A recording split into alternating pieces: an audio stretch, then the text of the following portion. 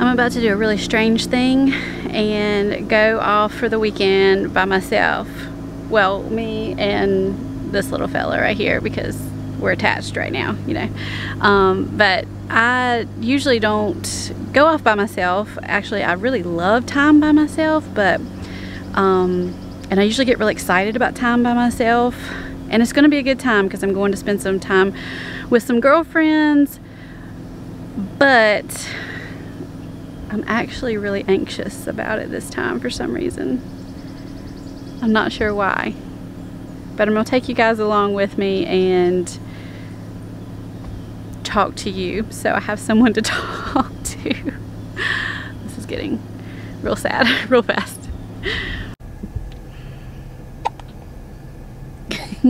Someone's got the hiccups. Someone's got the hiccups. Hey, precious. Hey.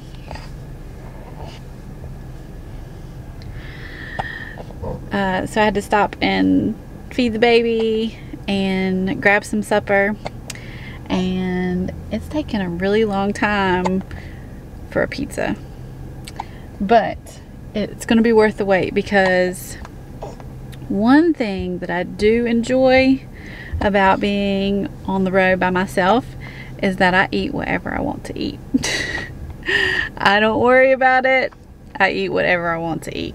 I'll probably feel like crap afterwards, but I do just enjoy my freedom in that a little bit. So we have been waiting a while for our pizza. See the lovely Pizza Hut behind us? We've been waiting a while, but it's okay. We will make it up the mountain eventually, and probably the next time I talk to you will be tomorrow. So hope you have a good night. See you in the morning.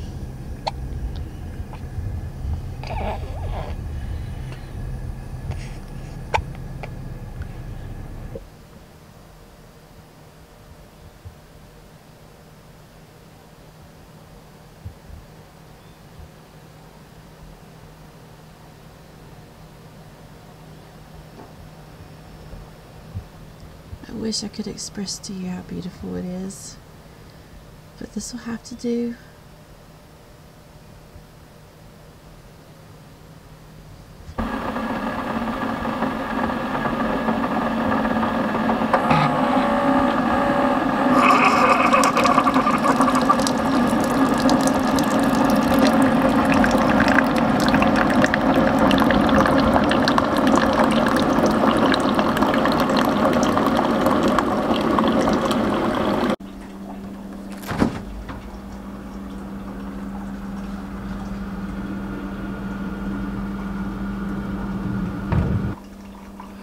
I told Adam it was funny because the only thing that I put in the cooler to bring with me was our milk.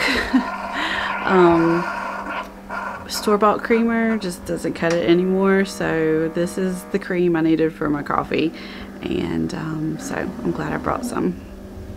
I have nursed the baby on the porch at home many times, but it has never been this cool and this pleasant outside at home since I've done that. So it's so nice up here. So nice. Ugh, I could just stay here for a while.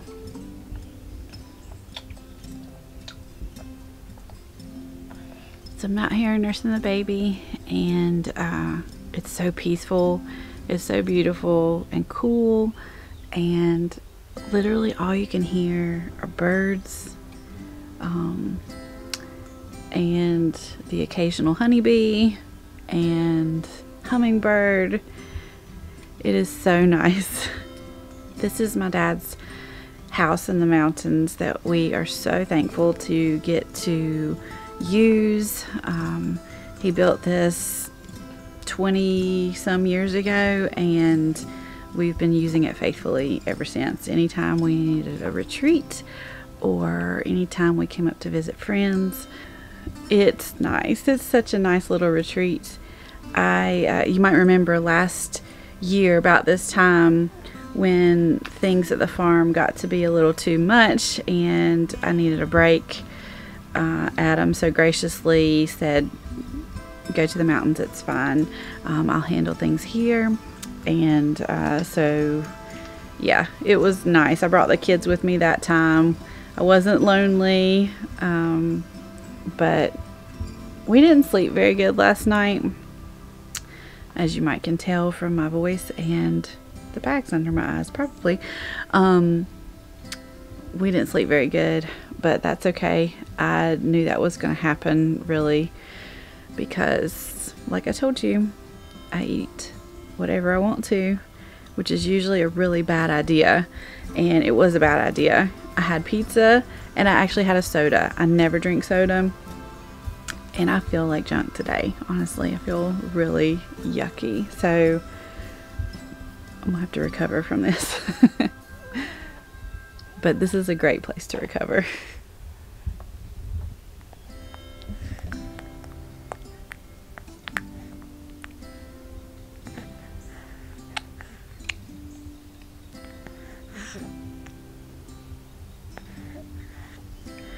I mentioned that we come here to retreat sometimes, and I feel like I think so much clearer when I'm just not at home.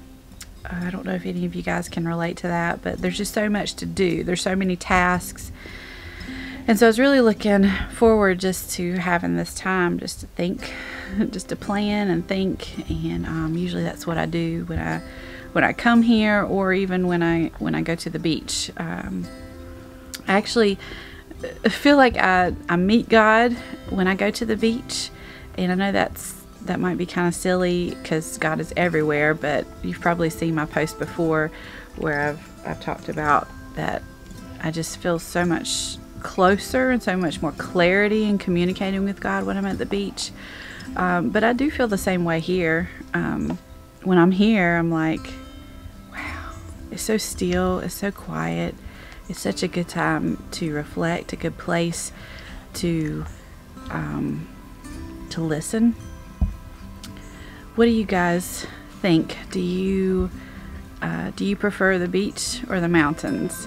I know some people feel very strongly one way or the other. Leave it in the comments so I can read those and see if you're a beach person or a mountains person.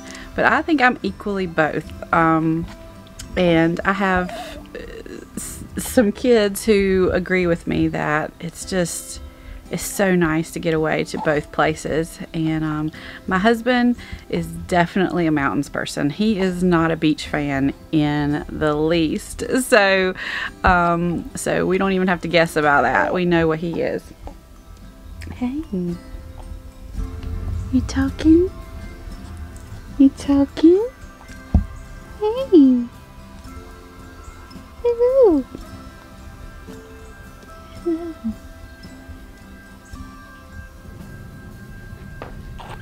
You're so handsome. Yes, you are. You're so handsome. Hey, baby. Hey, baby. Hey, pumpkin. Hey, pumpkin. Yo, I'm having a problem. This kid is 2 months old, and he flings his passy like across the room all the time. And I should have known better. I went to go do my makeup and my hair and left him with his passy in his mouth.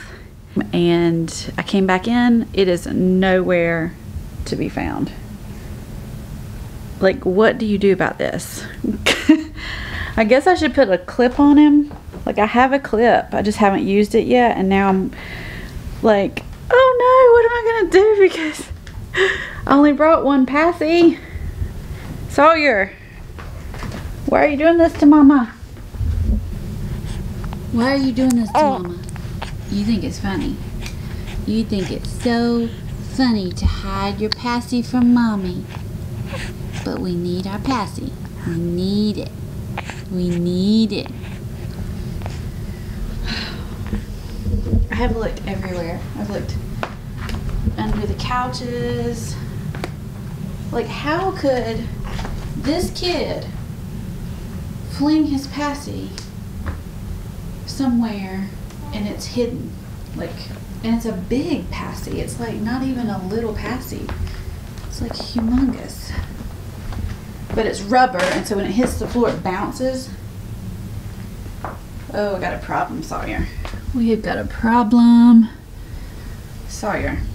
All right, I'll put you down so that I can look for a passy. Found it. Now I can continue with my day. So we had an amazing weekend. I'm so glad I got this time with Sawyer by myself. And we just got to hang out and have fun together. And I know he's 2 months old, but I just enjoy him so much. And I got to see some friends that are so dear to me. And I just got to worship the Lord. And that was by far the best takeaway from this weekend. Was I just got to worship the Lord. I worshiped him alone. I worshiped him with Sawyer. I worshiped him with my friends. And I'm going home just so filled up. And I just want to encourage you that if you are anxious, which a lot of us are right now, if you have gotten to the point in your life where you know, social media has just really bogged you down, or if you're like me, you have people that are very close to you in your life who are just naturally anxious people, and they tend to, whether they mean to or not, tend to incite fear in you, then get away with the Lord. You don't have to go to the mountains. You can go in the closet.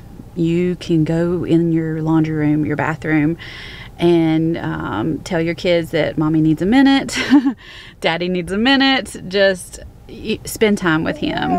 Talk to him. He's going to give you peace. He's going to give you rest, and he's going to fill you up, because he doesn't want us downtrodden. He doesn't want us anxious, fearful. He wants us to live expectantly and to live joy-filled lives, hope-filled lives. And so that's all I have to say about that. I'm going home. I can't wait to see my kids and Adam and get back to work. So thanks for coming along with me this weekend. I know I didn't show you a whole lot, but it was just really a great private time for me to be by myself and with the Lord, and with some good friends. So I hope you guys have a good week, and I'll talk to you next time.